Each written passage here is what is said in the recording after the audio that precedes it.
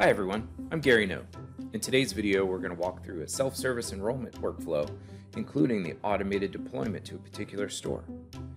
In my experience, project teams deploying an enterprise solution isn't the same team that controls the infrastructure.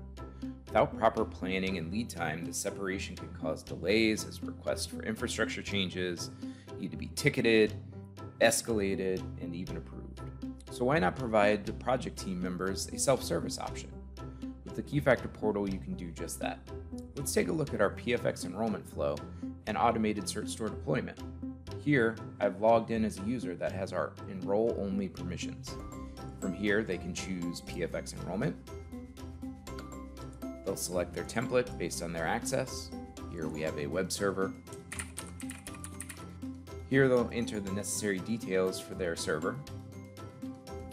Once they've entered their values, because of their permissions in the platform, they can now select the Install into Certificate Store option.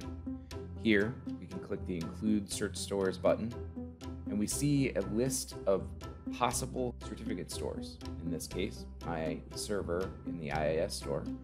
But these store locations will vary based on which orchestrators are installed in your system. So we'll go ahead and select which cert store we want to include, go ahead and close, and we'll choose, do we want this to happen immediately, or do we want to schedule it for some time in the future? I'm going to go ahead and execute immediately. Once we hit enroll, after a successful enrollment, we'll see a message that the certificate was successfully issued.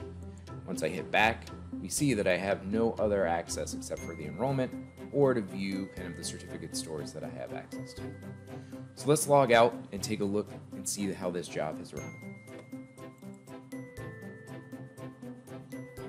Now we've logged back into our Keyfactor portal after enrollment. Here as an administrator, so we're going to take a look at how the automation for that certificate's enrollment took place.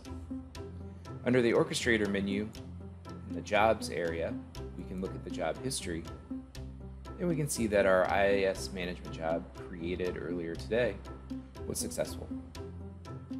That's it. That's how we can provide automation for end users to request certificates as well as deploy them to the infrastructure that they have access to.